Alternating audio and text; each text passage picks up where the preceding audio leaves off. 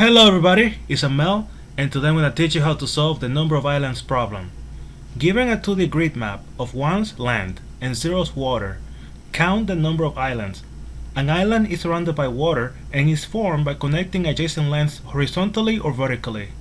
You may assume all 4 edges of the grid are all surrounded by water. So here they give you 2 examples. In example 1, this is the input. As you can see, the input is a 2-dimensional array of characters.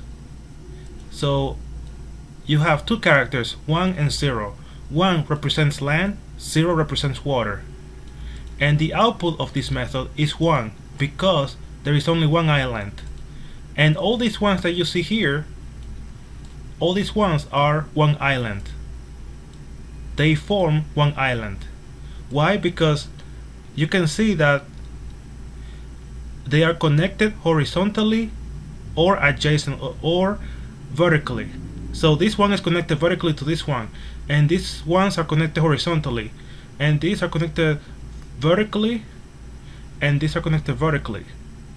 So as you can see, this is 1 island. So the output is 1. In this case, in example 2, the output is 3 because there are 3 islands. This is 1 island, this is 1 island, and this is 1 island, because these 2 are connected horizontally, and this one is not connected vertically or horizontally to any other one. So that's 1 island. And this here forms 1 island because this is connected vertically to this one, and this horizontally to this one, and this vertically, so that it forms 1 island. So how can we solve this problem? Well, we can solve it in 2 ways, using breadth first search or using depth first search, because we have to traverse the 2D grid, and we can traverse the grid in those 2 ways, using recursion, depth first search, or using a queue and iteration, breadth first search. So this is a reachability problem. In this video, I'm going to teach you how to solve it recursively. So we're going to use depth first search. So without further ado, I'm going to show you how to write the code. First, I'm going to check if grid equals null, or grid.length equals 0, or grid sub0.length equals 0. I just return 0, because if the reference is null or either dimension is 0, then the number of islands is 0. There's no island. Then I'm gonna have a few variables here. Integer m gets a value of grid.length for the number of rows, n gets a value of grid sub0.length for the number of columns, and the final result, which is the number of islands, initialized to 0. At the end of everything, I will return the number of islands, which is the final result. So I need to traverse the 2D grid, and from every possible position I want to check if I can continue traversing from that position in all 4 directions, up, down, left, and right, and I will increment the final count, the number of islands, if I was able to traverse that. So I will mark if I have traversed that position before. So I need a 2-dimensional array of booleans to do that. So I'm going to have a 2-dimensional array of booleans. I will call this visited. Gets a value of new 2-dimensional array of booleans. It has m rows and n columns. So it has the same number of rows and columns as the grid. And this will allow me to mark if I have visited a point in the grid before. So then I will start a traversal. So I will say for integer I gets a value of 0, I is less than the number of rows plus I. Then I will say for integer j gets a value of 0, j is less than the number of columns plus j. Alright, so I will do one check here.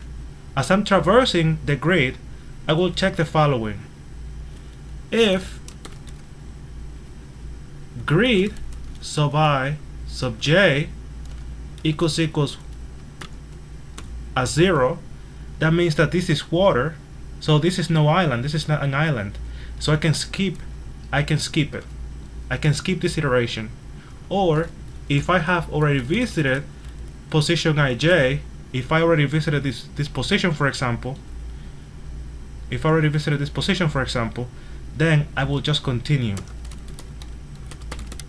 I will not traverse that position again, because I don't want to traverse water. I just want to count the land, the number of islands, and I don't want to traverse a position that I traversed before. So if either case is true, I'm gonna skip the next code, the following code. Then I will do this. I will have a helper method. This is gonna do depth first search. I'm gonna call this method explore, and I'm gonna pass the grid, I, j, and visited.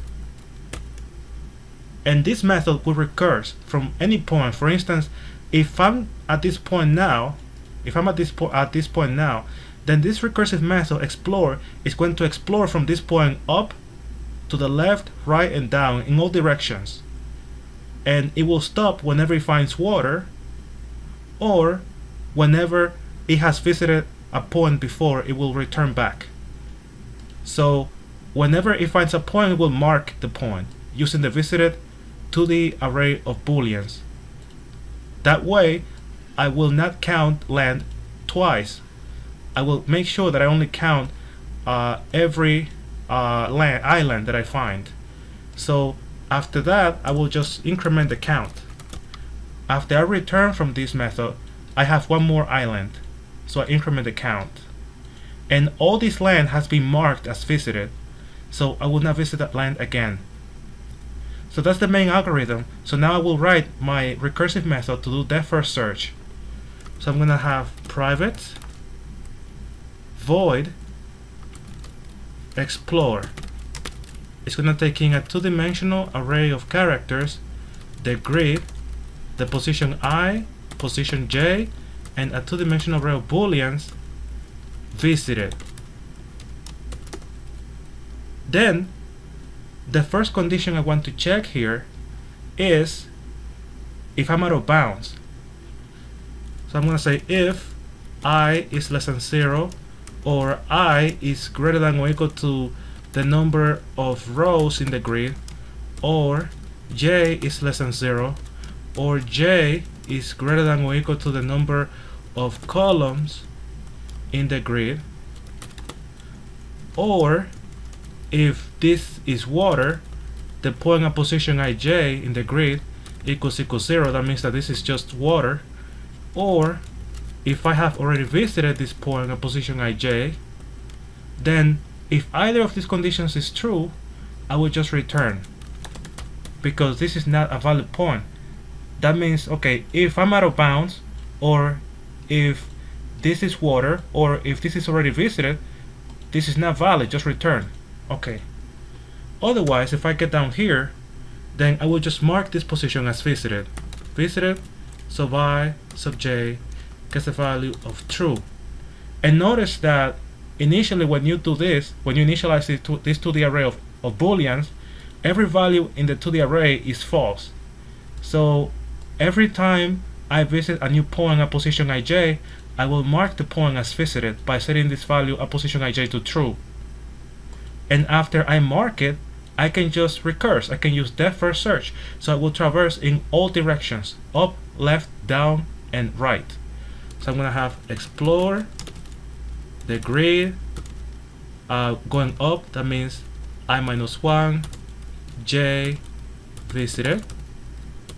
Then explore, the grid. I want to go to down, for example, I plus 1, j, visited. Then I want to go to the left, so explore, grid, I, j minus 1, visited. And I also want to go to the right, explore, grid, I, j plus 1, visited. Alright, so now that I used recursion or depth first search, I'm using a stack implicitly to explore the entire grid in all 4 directions from every point. And I mark every visited point with a 2-dimensional array of booleans. So I will run the code. It seems to be working fine. I'm going to submit the solution. Alright, this is working perfectly. 1 millisecond faster than 100% of Java online submissions for number of islands. So this is using depth first search. Another way to do this is using breadth first search. And I might make a video, if you want, on how to solve it with breadth first search. So if you like this video, please press the like button. Don't forget to subscribe, and see you next time.